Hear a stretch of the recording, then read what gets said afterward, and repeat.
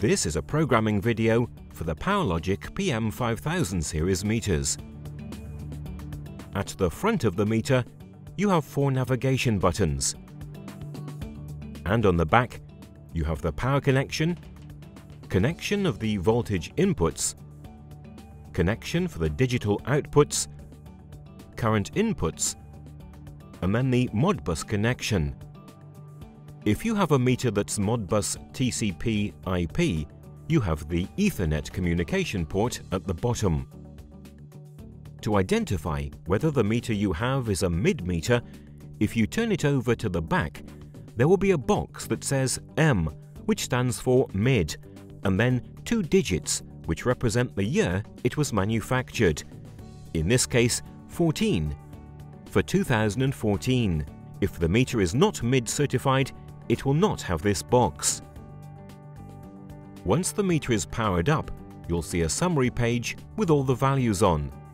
There is also a menu at the bottom with all of the values. For the basic setup of the meter, if you scroll across to the menu by pressing the button on the right until you come to the Maint option, this stands for maintenance.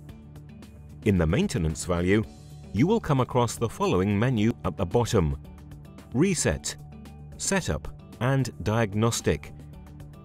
Press into Setup and then enter the default password, which is 0000, and press OK. Once the password has been entered, you will then be able to access the full menu at the bottom. You will come across Meter, Communications, Alarms, I/O, HMI and Clock. Then you come back to the Start page again.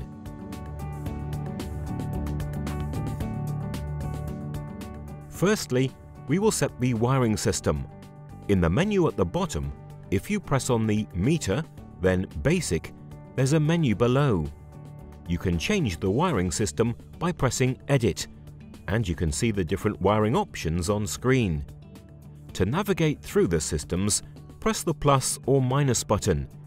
You can see the different options you have. In this instance, we will select the one-phase 2-wire systems. Once you choose the correct one, press OK to save changes.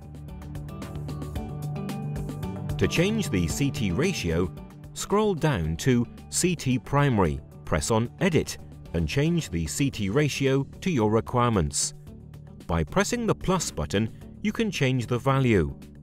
In this case, we will change it to 125. Once you have set the CT ratio to the value you want, press OK to save the changes made. To set the system frequency, scroll down and press on System Frequency. Like previously, press the Edit button to change the system frequency. This can be adjusted by pressing on the plus and minus. You can adjust the system frequency to 50 or 60. In this case, we will leave it to 50. Press OK to save changes made. You also have the option to edit the phase rotation. Again, press Edit and change the option to CBA or ABC by pressing on the plus button. In this case, we will leave it to ABC. Once your requirement is selected, press OK to save changes. Once the general setup is complete, press the button on the left-hand side of the meter. The device will confirm if you want the changes made to be saved. Press Yes. This will take you back to the meter menu. To set the Modbus address, go back to the Summary menu by pressing the left arrow on the meter menu. Press on Maint. Enter your password again, 0000.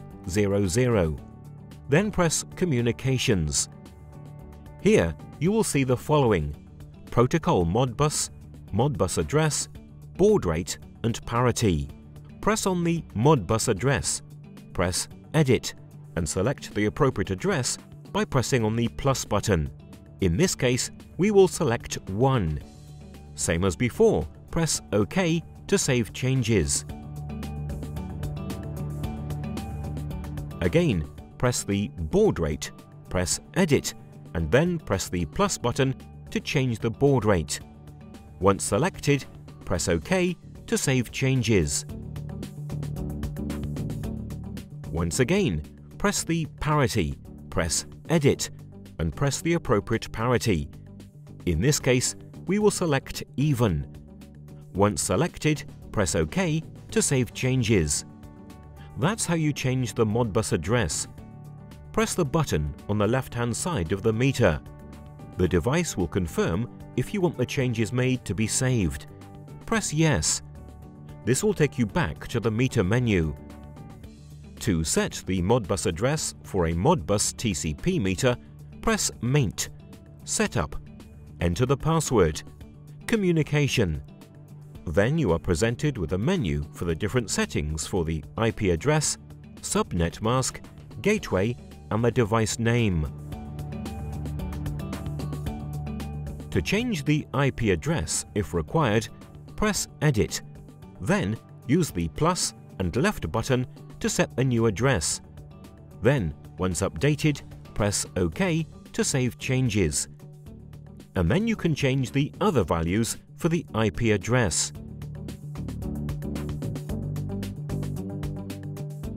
To set the time and date, press on Maint, then Setup, enter your password, scroll across until HMI. Press on Region. Here, you can change the language and the date and time format. As default, the PM5000 range is formatted as months, date and year. To change, press Edit, and then the plus or minus button. The time can also be changed here. Then, once all the changes have been done, press OK to save changes made. To set the password for the meter, press on Maint, Setup, input the password. Scroll across until you get to HMI, then Passwords. Here, you are presented with a list for different parameters within the system. To change a password, press on Edit, and then to change the value, press the plus button. Press OK to save changes made. Within the PM5000 range, we now have a QR code function. On the menu below, scroll across to the QR option. You will then be presented with various QR code options based on what you want to see. These are Info, Energy, Demand, Basic, Power Quality, and Alarm. If you have PM5300 or PM5500 meter, you will also see several options for your data logs. You can download a QR scan app, which is free on iTunes or Google Play. If we can scan the Info QR code, you will see a summary of the values and configuration that we previously put in has been saved. You can check that the device has been programmed to the corrected values on this summary page, without the need of scrolling through each menu again. You will also have the option to register, so whenever you scan the QR code, the meter history will be saved for future reference. With all this set up, the meter is now ready to be used.